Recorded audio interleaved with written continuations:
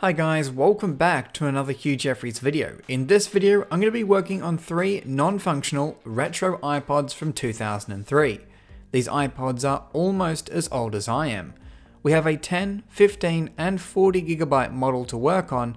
I received these in a larger lot of devices quite some time ago. I've grown to love these older iPods, but haven't yet worked on anything older than a 5th generation, so this should be a fun project. The first of the 3 is this 15GB model that doesn't turn on. It's got the regular scuffs and scratches you'd expect from one of these iPods. However, it's also got some markings on the side indicating someone's had a little bit of trouble in the past getting inside the device. I will open it up to install a new battery and see if that brings the device back to life. These iPods are actually quite easy to open, especially if someone's been in them before, and using a metal tool I can simply release the clips and pull the back housing away. It is connected with a cable at the top which will leave connected so we don't damage it in the removal process. Next to come out is the hard drive cable which is attached to a piece of rubber. With that out of the road, you can see the battery has expanded and is very sticky. You can also see it's been replaced at some point, so we're going to need to do another replacement and hopefully we'll get some life out of this iPod. Replacement batteries for the old iPods are getting increasingly more difficult to find. I did however find some that are apparently brand new, and you can see just how thin it is compared to the one coming out of here. So I simply need to press into place our new battery, reinstall the hard drive connector, and get our old hard drive reinstalled before reconnecting our battery into place. Flipping the iPod around, it boots right up. However, there is another issue. It appears this iPod has a dead hard drive and is stuck at the Apple logo indefinitely. I was able to boot the device into disk mode, however it didn't show up on any of the computers I tried. So we'll need to replace the dead hard drive with some flash storage, specifically a 64GB SD card, which is the maximum stable capacity this iPod can handle. But of course you can't just plug any old SD card in where the hard drive was, so we'll need to adapt it to an IDE interface. Using an IDE to compact flash adapter, I can achieve this. However, the adapter isn't made for an iPod, so I'll need to do 2 little hacks to make it work. I will need to modify the jumper pins as the connector sits too high, so I'll desolder the connector and jump the 2 wires of the solder pads together. This will ensure the drive is set to master. If you've ever worked on old computers, you'll know that master is for your hard drive and slave is for your CD or floppy drive. Connecting the SD card into the compact flash adapter, I can put the 2 halves together, tape it to ensure it doesn't fall out, and I can connect it into the iPod. Our next hurdle is the alignment pin on the iPod cable is stopping the adapter from correctly fitting. There's a piece of plastic on the side which has no use to us, so I can carefully trim it with some side cutters and then apply some adhesive to the back and reinstall our adapter into place. This time it fits perfectly and is now stuck into position. I can reconnect the battery and test out the iPod. Of course it powers on but still has no operating system, so it's time to take care of that. I connected the iPod with a Firewire cable to a PowerBook G4 and launched iTunes. For some strange reason it didn't show up, so I used a USB cable instead. This time the iPod showed up and I could restore its factory software. As it turns out, this version of iTunes no longer connects to Apple's servers. So I grabbed a MacBook Pro and hooked the iPod up via USB. This time it showed up and I could restore the iPod. Everything appeared to be going well until I got this message saying that I must use Firewire to restore the iPod. The Pro didn't have a Firewire 400 port, so I pulled out this MacBook. And if I can get iTunes to open, we might actually have a shot at restoring it. With a Firewire cable connected, you guessed it, it still didn't show up. After messaging a mate, it appears this is a common issue and that the iPod can't actually be restored with Firewire in the first place, at least anymore. The way around this is to connect it via USB and uncheck all the options in iTunes, sync the iPod, and then restore. And would you believe it? I still got an error. Even hotspotting from my BlackBerry, the iPod wouldn't restore and ended up just corrupting itself and entering some recovery mode, which prompts to restore via Firewire. The reason behind the whole Firewire issue is the iPod will only charge with Firewire and not a USB connection. In the end, I wiped the iPod in Disk Utility, in macOS Extended, Trying again to uncheck all the options in iTunes, the MacBook froze. So after a restart, I tried again. This time around it went through, eventually prompting me to connect a FireWire charger to complete the install. After connecting the charger, the iPod booted right up into an operating system and can finally be used. I can snap the casing back together, and that's one iPod done and dusted.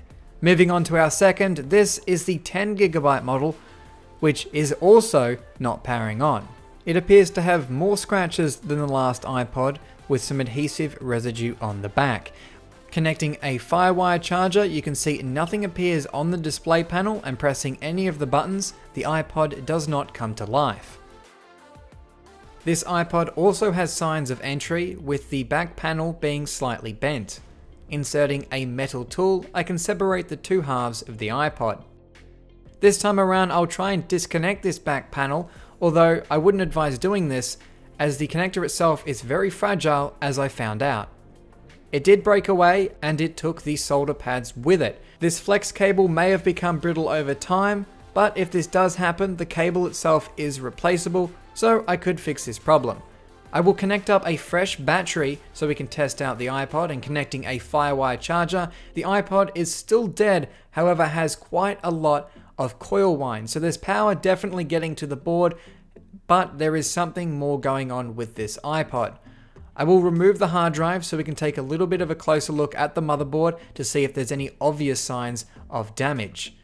I noticed the hard drive in this is a 15GB hard drive, not a 10GB, which it should be given the writing on the back. Comparing the two hard drives from the iPods I've currently worked on, one of them's 10 and the other is 15 gigs, which leads me to believe that these iPods were owned by the same person and the hard drive had actually been swapped between the two. Getting a closer look at the frame on that dead iPod, you can see how beaten up it has gotten when the last person has tried to open it. Removing the battery, we can get a little bit of a closer look inside. There's no obvious signs of water damage or physical impact or anything like that, but I will remove the motherboard so you can get a closer look at the internals of this 2003 iPod.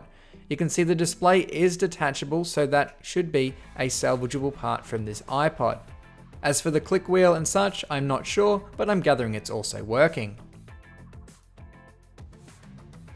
Our last iPod is this 40GB monstrosity, which while working has a very weak battery, but it is in the best condition of the three and appears to have never been opened.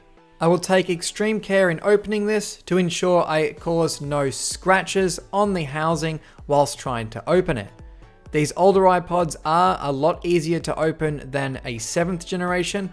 Some might argue that using metal tools will increase the chances of scratching or scuffing the iPod. While that's true, it is also extremely difficult to try and open the iPod any other way, as many of the plastic tools just are too thick to get in between the gap. Once one side of the clips are released, I can push from the other side. This will create a gap on the attached side, which I can then easily insert a tool without causing damage. The last spot I'll need to release is at the bottom, and then our iPod housing is loose. I can spin it to the side so I don't have to disconnect that fragile cable. Removing the battery connector with a pair of tweezers, you can see this iPod looks a little bit different on the inside, as the hard drive itself is significantly larger as it has more platters than the other iPod models. This was the top of the line iPod in 2003, and 40GB worth of music is a lot of music today, let alone in 2003.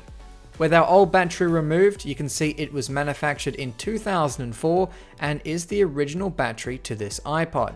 I can install our new battery into place, routing the wire underneath the PCB. While I wasn't able to find the original price for one of these iPods, I'm guessing a 40GB model would have run you around $1,000 in 2003. We will of course be reinstalling the 40GB hard drive. It's still functioning, it's part of this iPod's history, so unless it's broken, there's no need to replace it with an SD card. With it back into position, I can reinstall our new battery and flip around the back panel so we can test out the iPod. Powering it up, you can see it's running off of its own charge. However, there isn't much of that charge left, so I'll need to plug in the Firewire charger and let the device charge up. But I'm happy to say that our iPod is still functioning after the repairs. So I'll clip the back panel back into place, and our iPod 40GB is ready to go.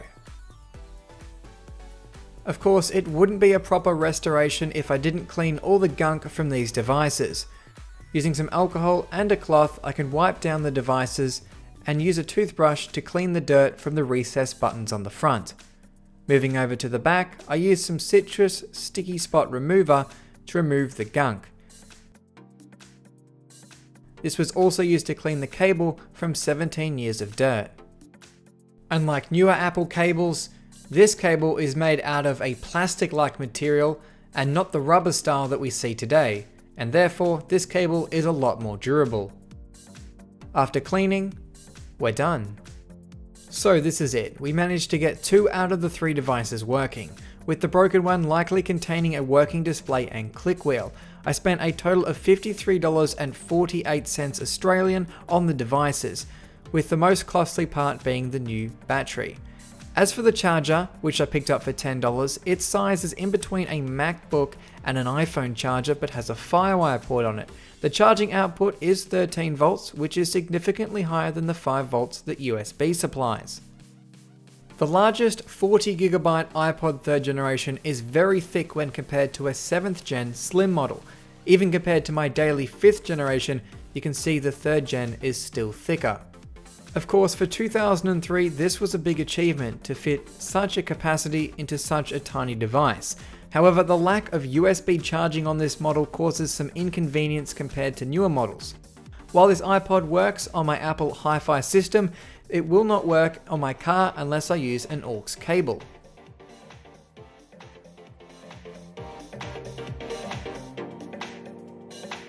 Hopefully these repairs can keep them going for another 17 years. And on that note, this has been a Hugh Jeffries video. If you like what you saw, hit that subscribe button and consider checking out the electronics repair playlist for more videos just like this one. And if you're looking for any tips or what tools I use to repair devices, be sure to check out my website, link for which is down in the description. That's all for this video, and I'll catch you guys next time.